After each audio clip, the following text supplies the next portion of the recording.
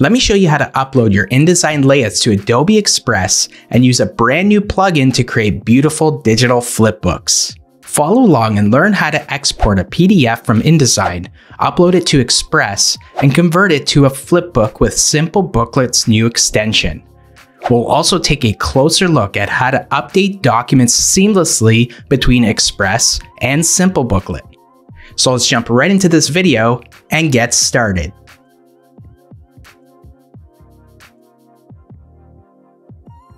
Here's the InDesign document we'll be exporting as a PDF and uploading to Adobe Express. You can see I have a front cover and back cover, as well as a center spread for our bifold brochure. The first thing I want to do is go up to File and then choose Export. Now the Save As name will be the same name as the InDesign document. If you want to give it another name, you can do so. I'll leave it as is. Ensure that the format is set to Adobe PDF Print and then click Save. Under the export options, under Pages, ensure that all is selected because we want to export all the pages in our document. Next to Export As, ensure that the Pages option is selected. Ensure that the Optimize for Fast Web View option is also checked. And underneath, if you have hyperlinks included in your document, ensure that that is also selected so the links are recognized not only in Adobe Express, but also in Simplebooklet when we convert it to a digital flipbook. Once you have those settings in place, go ahead and click Export. I'm on Adobe Express for web, and really you have two options when creating content here. First, you could choose from thousands of templates depending on what you're creating. For example, you can click on Document, and you have templates for flyers, resume, poster, and the list goes on and on. You can also start from scratch with your own content.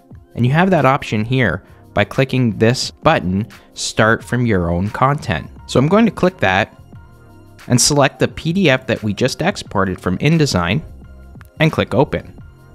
That'll take a few moments to upload to the Adobe Express platform. Once it's been uploaded, go ahead and click Open. The pages will be uploaded in the order of the InDesign document, but you can change that by clicking this icon in the upper right-hand corner to view all pages. That will show you all 4 pages in the bifold brochure, and then you could just click and drag in the order that you want. So I want that to be the cover. I'm going to move page 2 and then page 3 as the center spread, and there's my back page. Once you have the pages in the order that you want, just click this arrow to go back to the main document, and you can see they're now in the order that I want.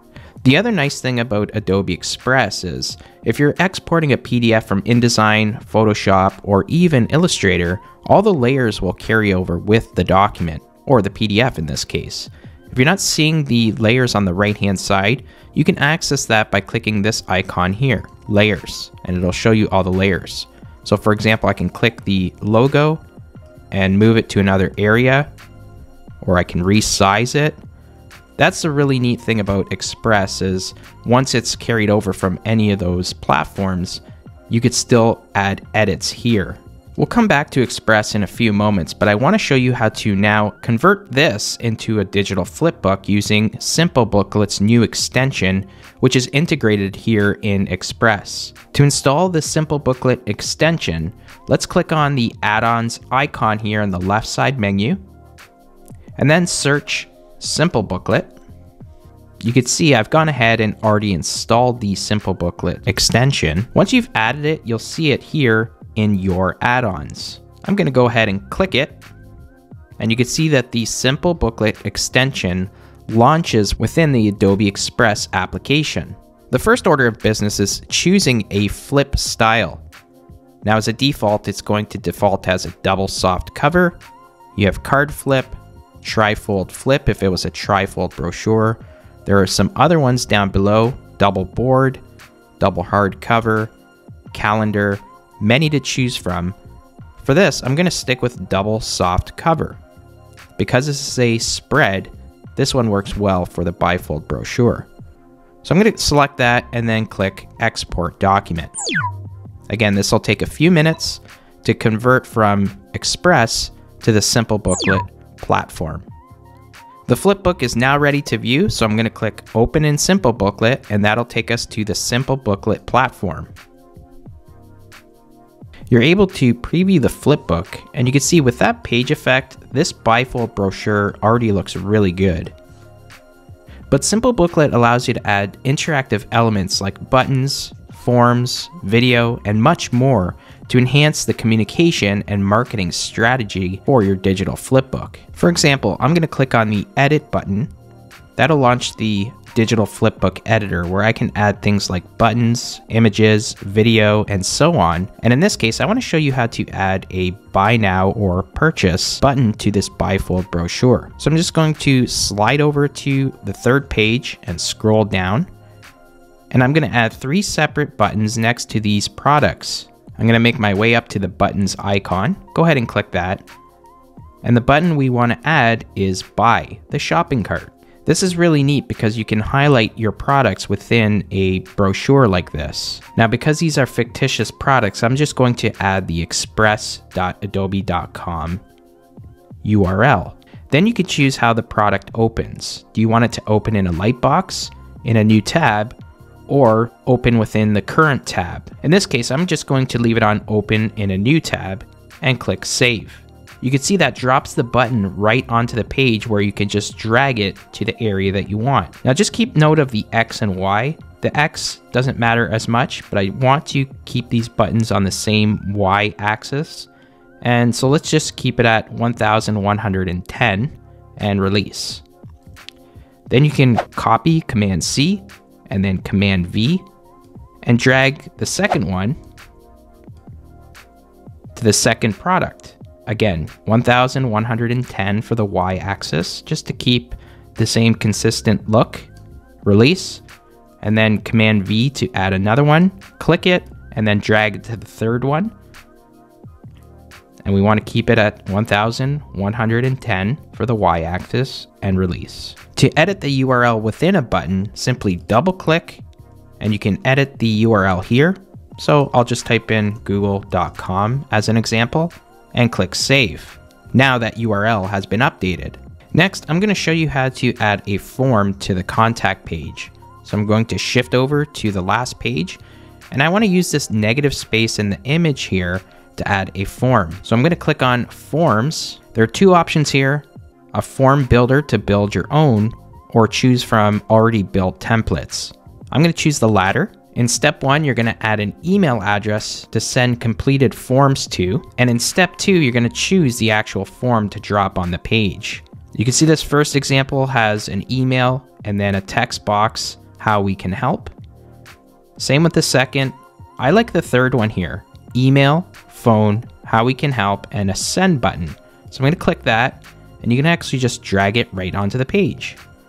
Now I want to align the width of the form with the yellow shape below.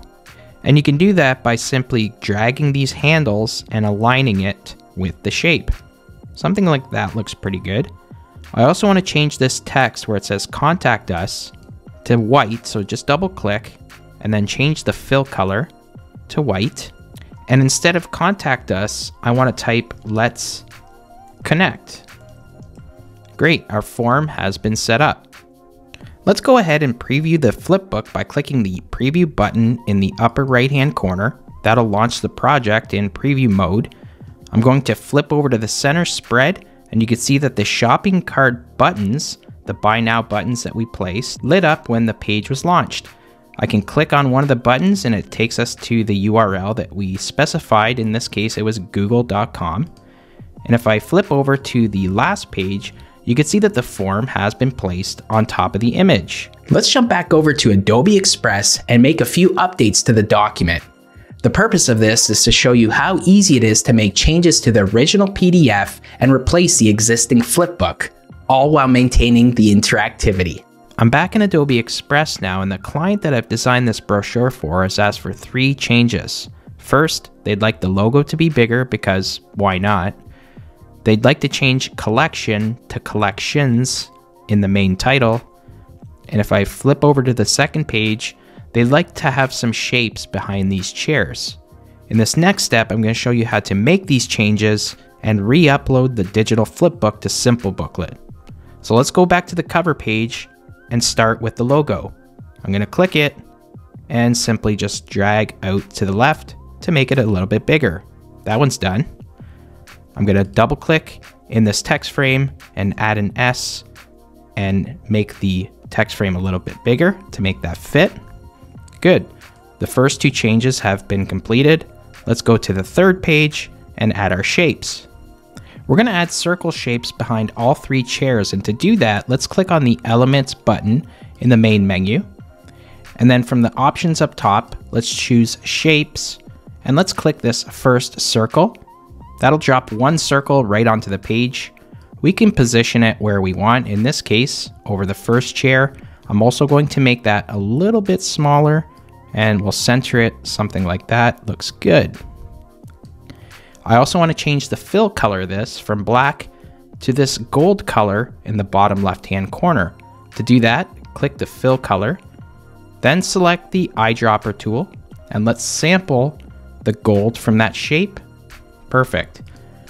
I'm also going to hold my Option key down, that would be Alt on Windows, and drag another copy in the center, and repeat that process, Option, and drag one more copy. We could select all three, move them up a bit. We can also make sure that they're aligned, so let's click this Align, and we want to distribute the horizontal centers. And then with all three still selected, hold Command, that would be Control on Windows, and your left square bracket 3 times to send all three to the back. Also, if you like, we could change the opacity a bit so it's not so dark on the page, maybe 75%. Now that we have our circle shapes behind the chairs, we can go ahead and convert the digital flipbook again. Let's go back to Add-ons, and then let's click Simplebooklet once again.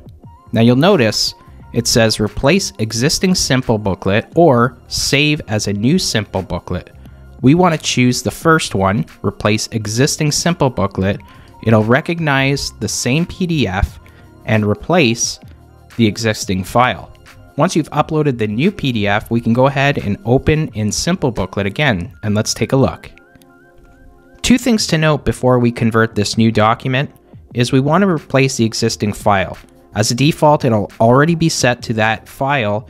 However, there are other flipbooks here that you can choose from. We want to replace the one we were working on previously. We also want to keep all previously added enhancements. Remember, we added the Buy Now buttons as well as the form. Those will still be intact when we replace and convert the new file. The page flip will remain at page spread, and we'll keep the page curl page effect as well. Once we have those settings, let's click Convert. That'll take a few moments once again to re-upload and replace the existing file, and we'll take a final look. So here's our updated document with the bigger logo, the collections plural.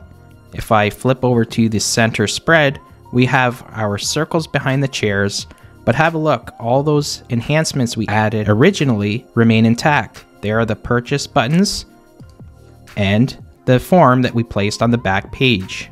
Thanks for watching, and I hope you enjoyed this video on how to upload InDesign layouts to Adobe Express and convert them to flipbooks using Simplebooklet's new plugin.